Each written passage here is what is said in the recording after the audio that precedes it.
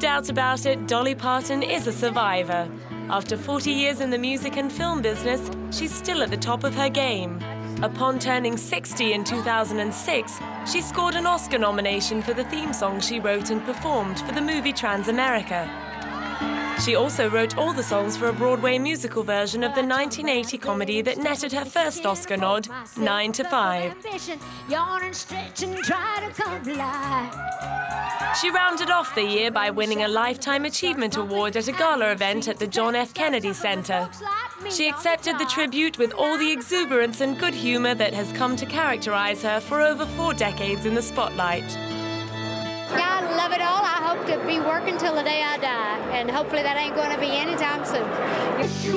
She's written nearly 600 songs, released countless albums, and starred in a swag of big and small screen comedies, as well as bringing employment and tourism to her native Tennessee through the creation of her Dollywood theme park.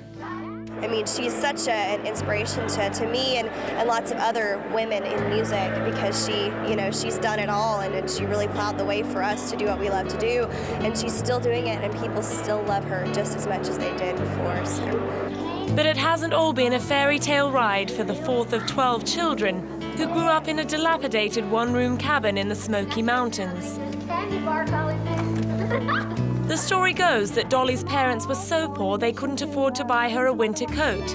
Instead, her mother stitched together a coat from a box of rags.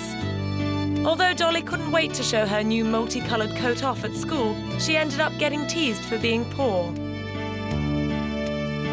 Despite the huge success that followed her move to Nashville at the age of 20, Dolly's flamboyant style and uniquely curvaceous figure have continued to draw ridicule throughout her career.